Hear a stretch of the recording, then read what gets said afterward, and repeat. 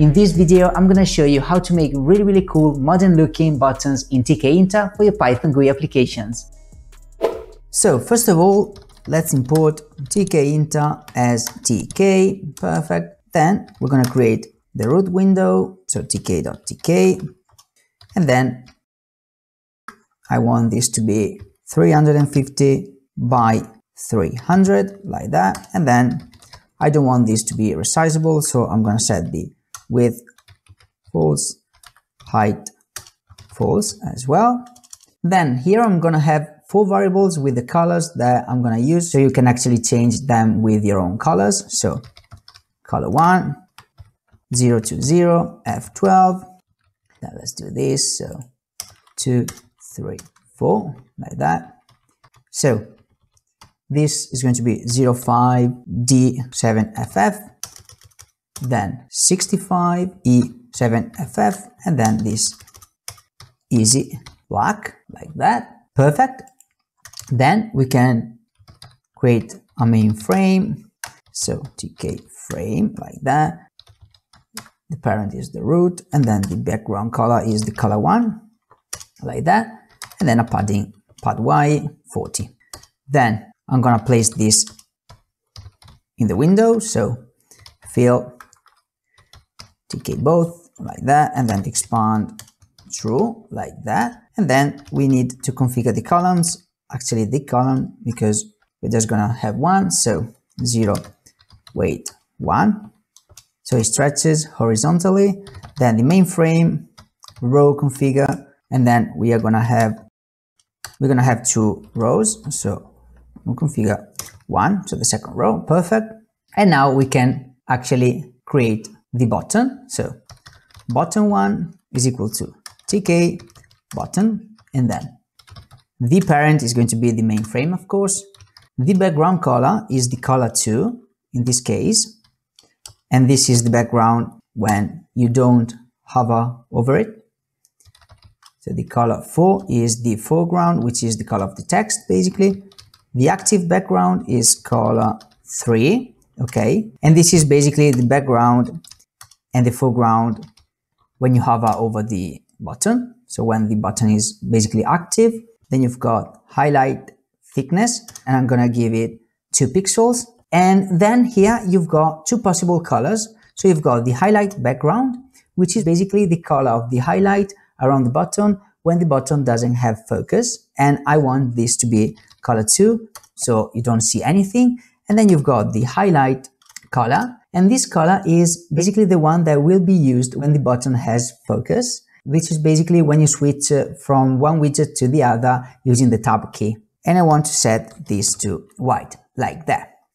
Then the width 13, then the height, I'm gonna give it a height of 2, because these are not pixels, they are the characters or the lines. Height 2 basically means 2 lines, and width 13 means 13 characters, something like that. Then the border 0, I don't want it. The cursor hand 1, because I want this to be like sort of, oh, I can click on this. Then the text is going to be login, like that, and then the font, like that. As I always say, you can do whatever you want with these parameters. I've just chosen to do something like that, but you can change the font and whatever, the colors that is set, etc. Now, we've got a button, so we need to actually place it in the frame. So we're going to use grid, and it's going to be the first column. Of course, we just have one, and then the first row. Perfect. And of course, we need to start the main loop, otherwise we are not going to see anything. So let's see what we've done so far. So let's do this. As you can see, this looks already pretty good. And you can see around this here, you've got this little sort of border. This is the highlight. And as I said, this is fine when you don't hover over it, because this is the same as the background. But when you change the color, the active color, you see that. But you cannot do this with the parameters because you don't have an active highlight background. So we're going to do that in a different way later on. If you hit the tab, you can see the active color. So I'm going to hit tab. As you can see, this is active, this will jump from one button to the other when you hit tab, basically. So let's actually add the button 2 right now, and we're just going to actually copy this and change a few things. So let's do this like that. So button 2, we're going to change the color and the other color like that. Also here, sign up, of course, and then button 2 here. Okay, and then row. Perfect. So let's run it now and see what we actually get. As you can see, you get this thing here. Let's actually have something white behind. So as you can see now, you can see that better. And these are really modern looking buttons. As you can see, when you hover over it, you've got this effect, as you can see. And let's see actually by hitting tab. So now this has the focus, and then this one jumps from one to the other. Really nice. So now, as I said, let's see how you can change parameters when you hover over the buttons.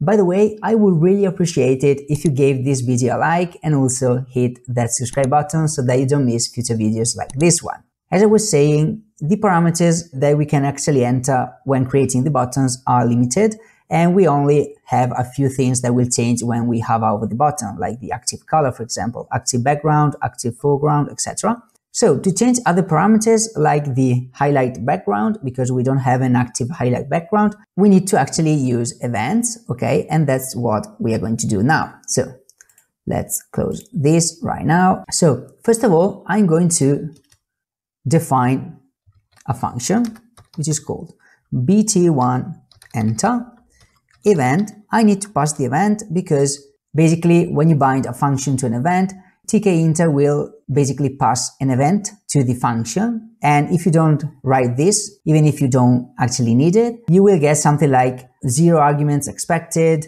1 given, something like that. So you just need to do that. And then we're going to do something like button1 config. And this is when we actually enter, when we hover over the button. So we want the color to change to the color 3. Then down here, we are going to do something like leave, okay, when you are not hovering over the button anymore. I want this to be color 2, like that. So we want this to go back to normal. And then the same thing for the button 2. So button 2 here, and then button 2 here. Of course, we need to change button 2 here as well, because otherwise we're not going to get the result that we want. Okay, so something like that. And of course, we need to bind those functions to the events. So button1 bind, and we're going to bind this to the enter event. We're going to bind the button1 enter, and then leave, button1 leave, like that.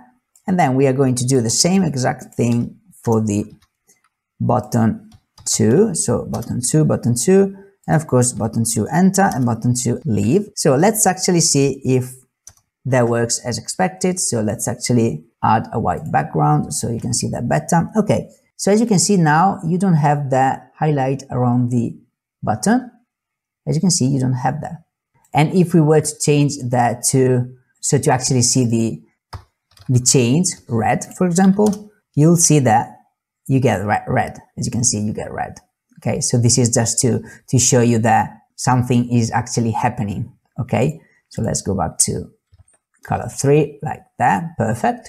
Okay, so now if you want to learn even more about Python and Tkinter, I highly recommend you go and watch the video you see on the screen. Also, don't forget to like this video and subscribe to the channel for more videos like this, and I'll see you in the next one. Bye.